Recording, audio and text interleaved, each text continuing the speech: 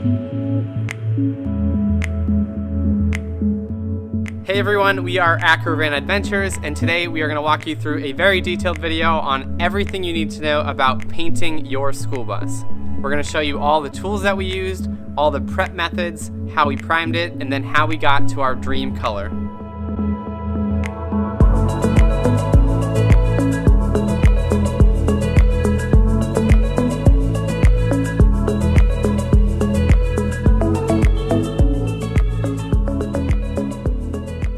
Tried a lot of things to get all of our decals and reflective strips off of our bus, including a plastic scraper, a metal paint scraper, an X-Acto knife, heat torches, anything you can imagine.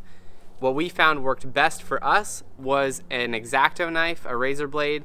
Be careful when you do it though, because you might end up scratching the paint around it.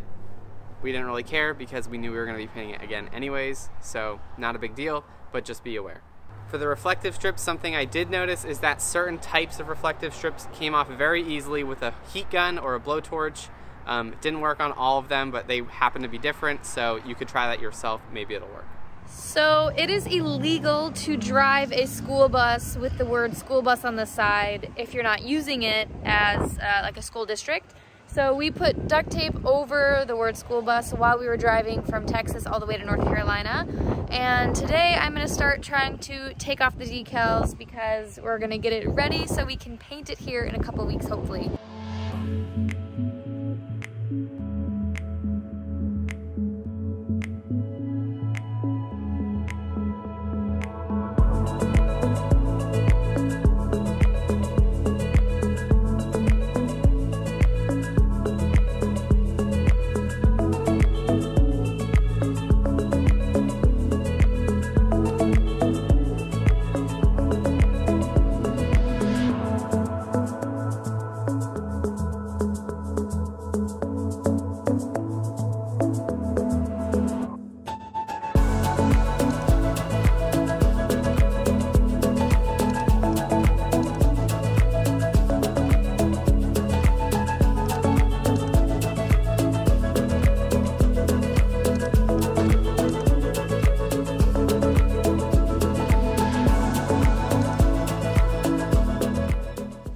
Taking a snack break because this is a lot of very tedious work. It's really fun.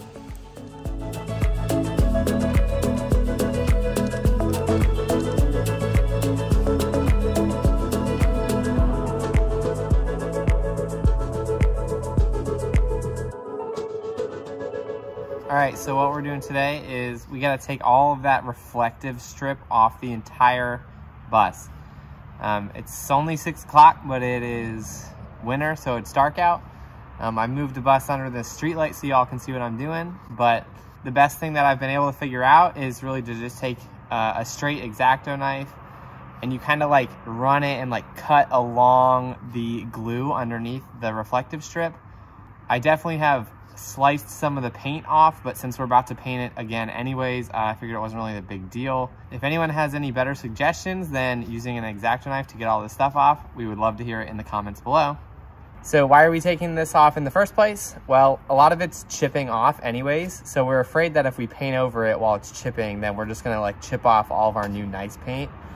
We really want to start with a nice clean slate, nothing flaking or chipping off before we paint it, so we're gonna try and get all this reflective tape off, and then hopefully we should be one step closer to painting it.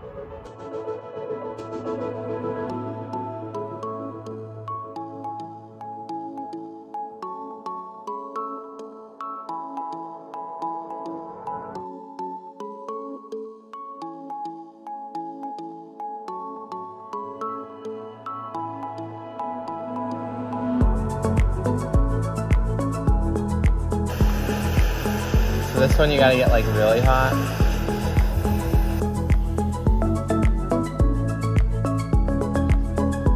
Wow.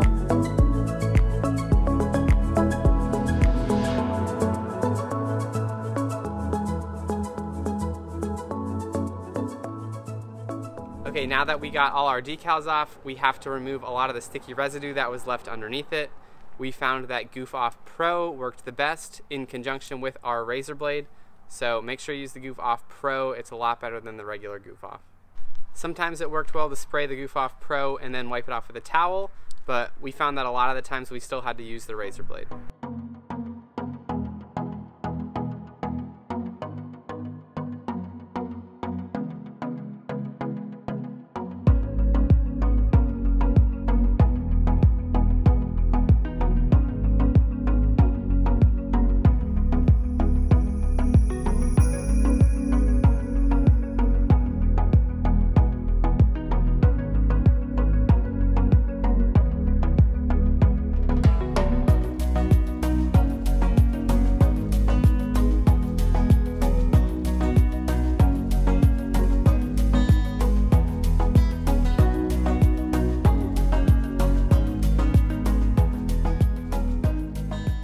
Once you remove all the decals, you want to make sure that your whole surface is ready for primer. In order to do that, you just need to rough up the surface everywhere that the paint is still pretty good and remove any rusty or flaky spots from your bus body. If you have anywhere on your bus that is completely rusted through or starting to, meaning you can just kind of poke it with something hard and it will go completely through, it's really important to cut that out of your bus so that you don't end up spreading the rust even further. Once you cut the hole out, you can patch it with either sheet metal, like galvanized or aluminum from your local hardware store. That kind of metal will not rust in the future. Or you can patch it with Bondo, which is what a lot of car people do. We started sanding our entire bus body with a rough grit sandpaper, like 80, and then moving up to a finer grit. That took us a lot of time, and I'm not sure if it was completely necessary. So if you're doing this yourself and you have a nice solid base of paint underneath, I recommend you probably could just go right to 180. Rough the surface, that way your primer sticks to it and you probably will be good to go. Anywhere that the paint is chipping, it's important to remove that to the end of the chipping spot until you get to some nice secure paint. We used a wire brush on some of that if it was chipping extensively, and if not, we just used an orbital sander until it became smooth and seemed pretty sturdy.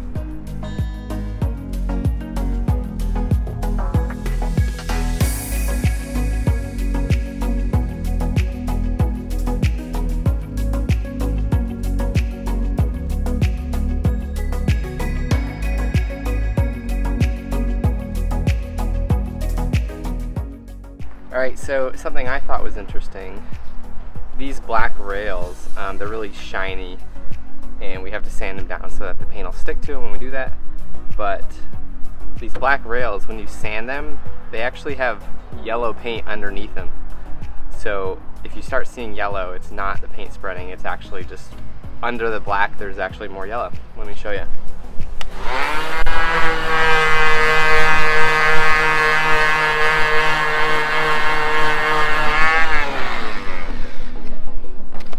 Yeah.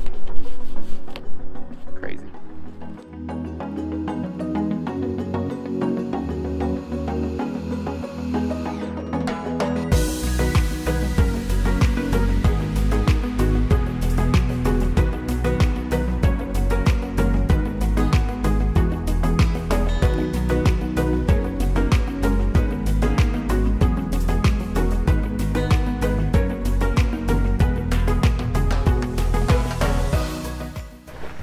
All the batteries on my power sanders died, which means I'm down to hand sanding, and want to show you these are like soft sandpaper sponges. They're really good for getting into the cracks, any contours, anywhere that you can't get with like a big surface area. So definitely recommend these, and we're gonna start getting in the little grooves here.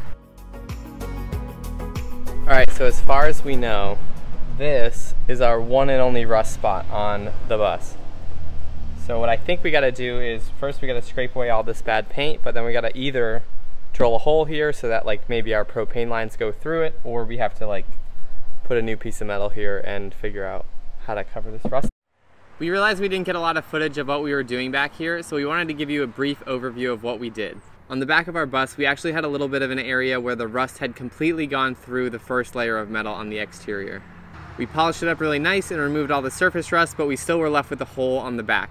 We realized that leaving the rusty metal on the back, even though it was painted, is probably not a good idea, so we decided to cut out the rusty spot of metal completely and patch it with a piece of aluminum diamond plating, which is what you see here. You could also use some other type of sheet metal or galvanized steel or galvanized metal. We decided to go with aluminum diamond plating because aluminum can't rust. This is fairly cheap and it's really easy to work with. Once we cut the rusty patch out of our bus, we just covered it with this aluminum plate and we sealed it with silicone sealant and held it in with self-tapping screws. If we were gonna do this again, I certainly recommend that you remove any rusty spots of metal before you paint your bus. We're not too worried about the cosmetics because we're gonna have a propane tank and a motorcycle in front of this, so no one's ever gonna see it. And at the end of the day, it's a 20-year-old bus, so things aren't gonna be perfect.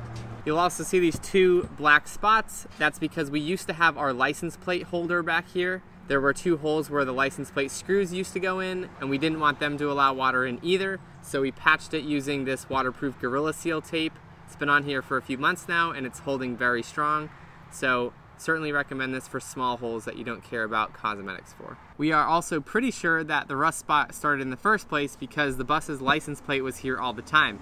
We think that trapped some moisture underneath it and just caused it to kind of brew that rusty spot under the license plate. Going forward, our license plate will be on the back bumper.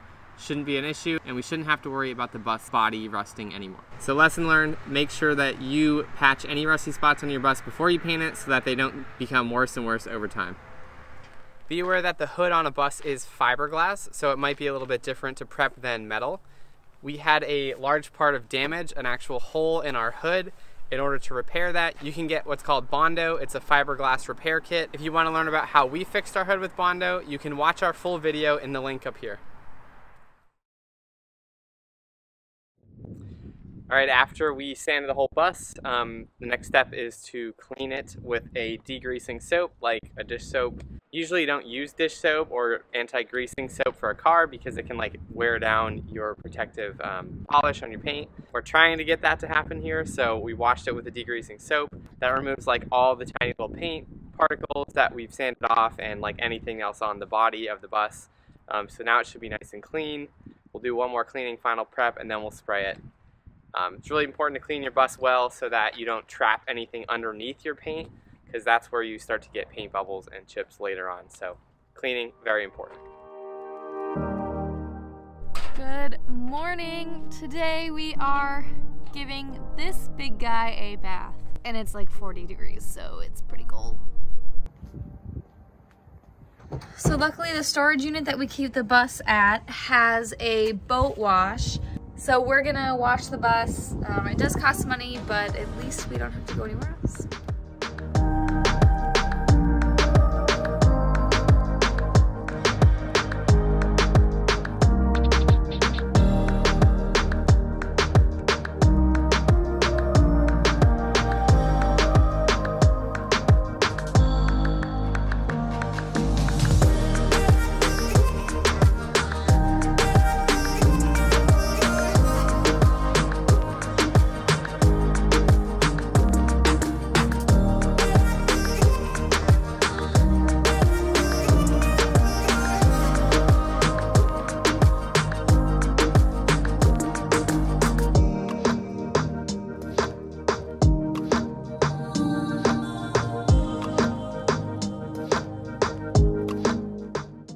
She's clean. Clean as can be. 40 minutes. A lot of scrubbing. A lot of cleaning. But she looks nice.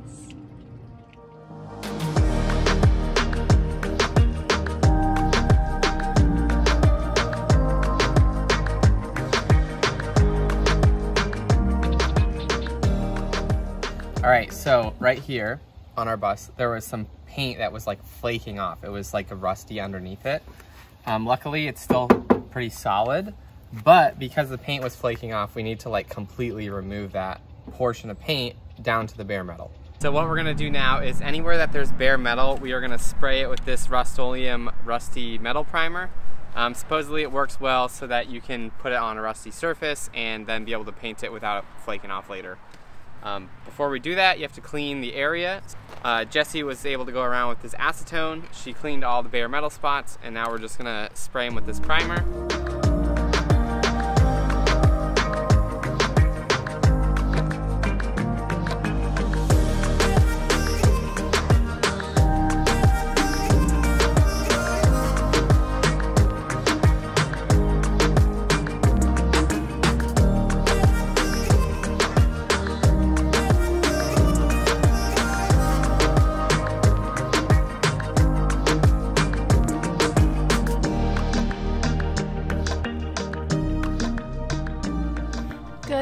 morning. The sun is just coming up and we're going to tape the bus so that we can roll some sealant on the roof.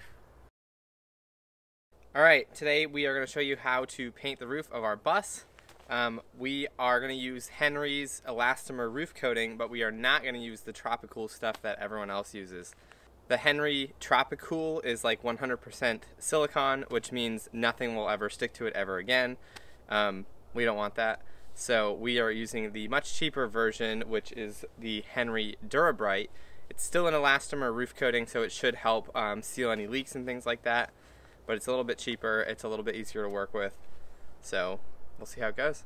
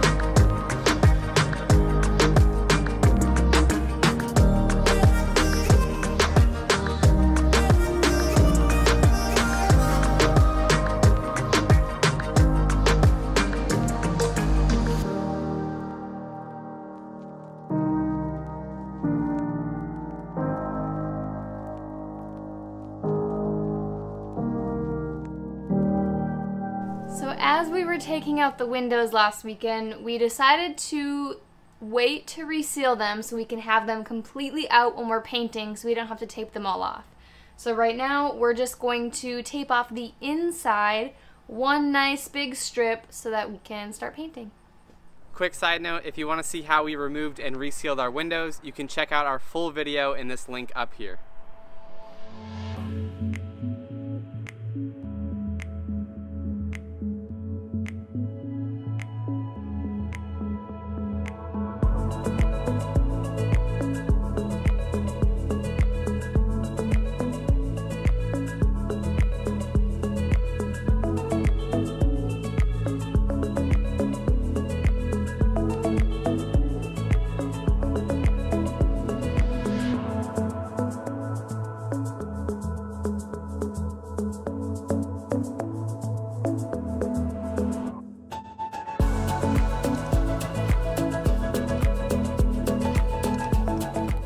Finally time to put the first layer of primer on the bus. Let's go.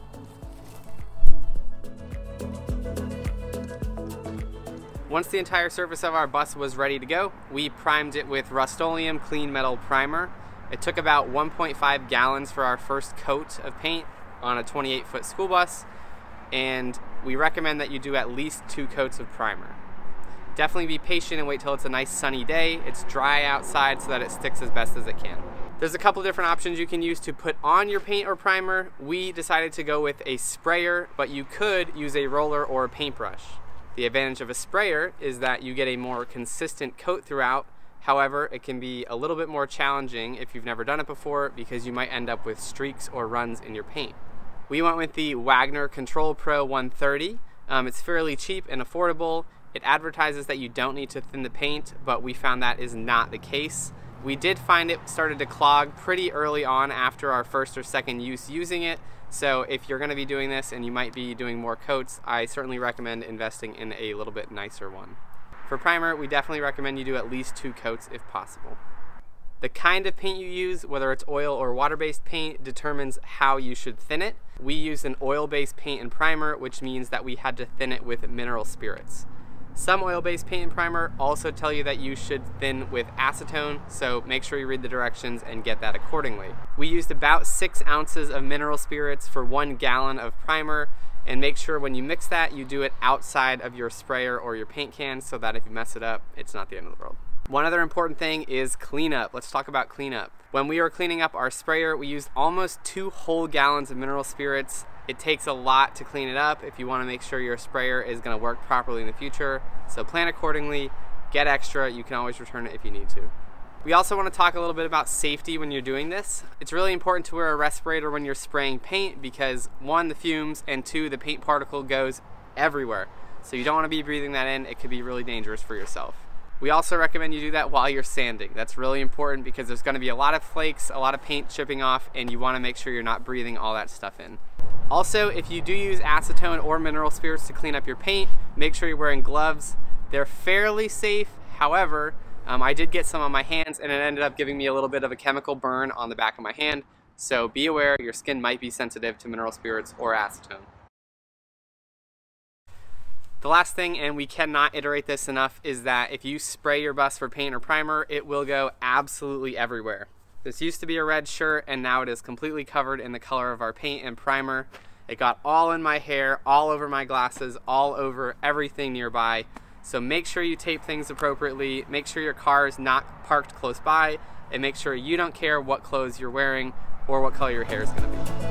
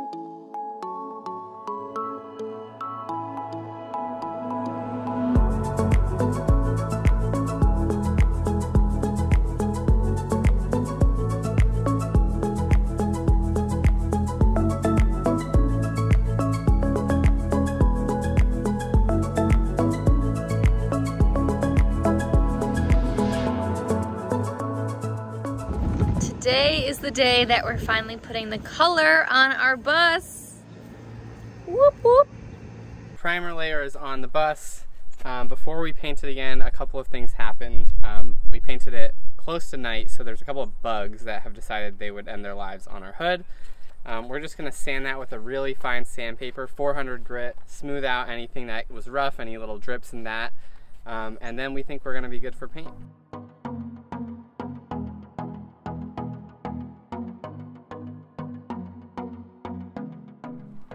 Okay, now that we have primed, we are ready to paint. All the same rules apply for primer as it does for paint. So the same mixing ratio, 6 ounces of mineral spirits per 1 gallon of oil-based paint. When you get to your painting, we do recommend doing more layers than your primer. We did 2 layers of paint. We think that is the absolute minimum number that you should do because the more you do, the more consistent your paint coat will be and the more durable it will be over time. We used Behr oil-based exterior paint, mixed it to whatever color we wanted. It is working totally fine for our bus, it's sticking to metal, and we decided to go with that instead of an automotive paint because it is a whole lot cheaper than automotive paint. Still working totally fine, and since it's oil-based, it's really thick and can stand up to the elements, no problem.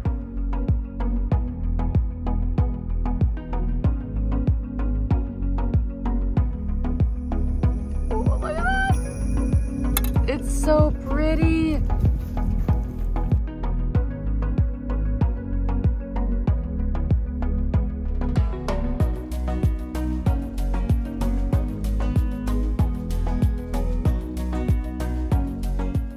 Quick note, the instructions for the sprayer said that you do not have to dilute the paint when you put it in.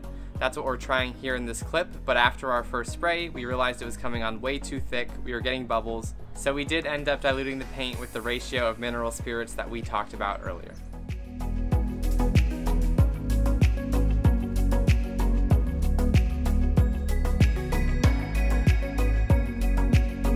The first spray of color.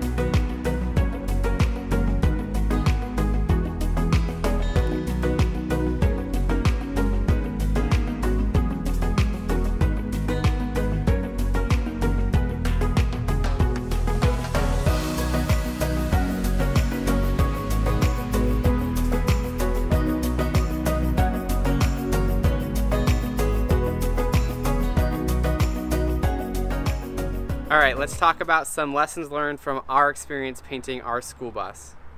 The first one is how long the entire process takes. So removing the decals, sanding, priming, painting, waiting for things to dry takes a very long time, so just plan that accordingly.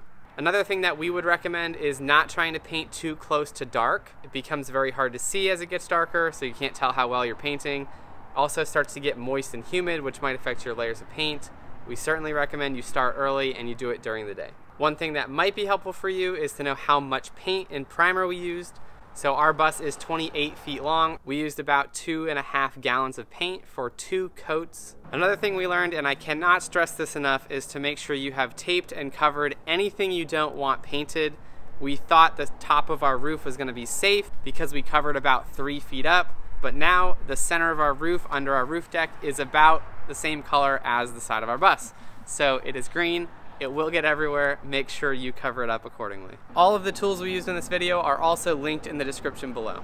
We know that painting your school bus might be pretty challenging, so if you have any questions or comments, please drop them in the chat below. We are happy to answer them for you. If this was helpful and you liked this video, please give us a thumbs up, subscribe to our channel. We have tons of build videos coming out all the time, and then you get to see us on all of our adventures. Let us know what you think of the new color of the bus. We hope you like it. We are in love with it, and it's definitely better than school bus yellow, so at least that's an improvement. Thanks for watching, and we'll see you next time.